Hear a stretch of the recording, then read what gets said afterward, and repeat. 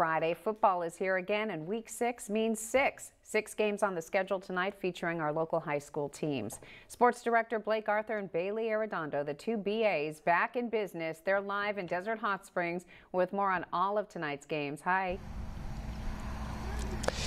Hey, Kara, thank you so much. That's right. We are back in business, but we never really shut down. Blake Arthur alongside Bailey Arredondo here for week 6 of high school football at Desert Hot Springs. And look, Bailey, I don't remember the last time I've been to Desert Hot Springs for really? High school football. Beautiful backdrop. Looking forward to this one tonight. It's always wonderful out here. Homecoming night tonight. Yeah. They always bring the party. And if you know about the taco truck at DHS. Pretty legit. Oh, elite.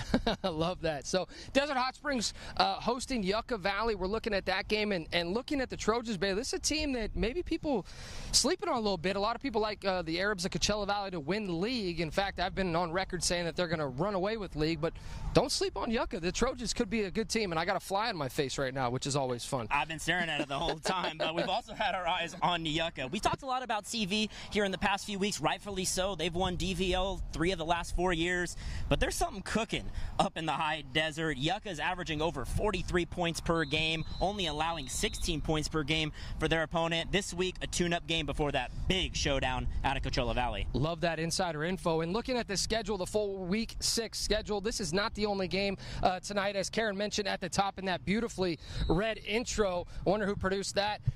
Week 6 means 6. We got 6 games, 3 DVL games. Super 6. On tap. 4 DVL games, I should say, plus La Quinta at home and DCA. So looking forward to this one. Should be a good one. You picking Yucca tonight in this one? I got Yucca tonight. Don't sleep on LQ at home. Looking to snap a 3-game skid.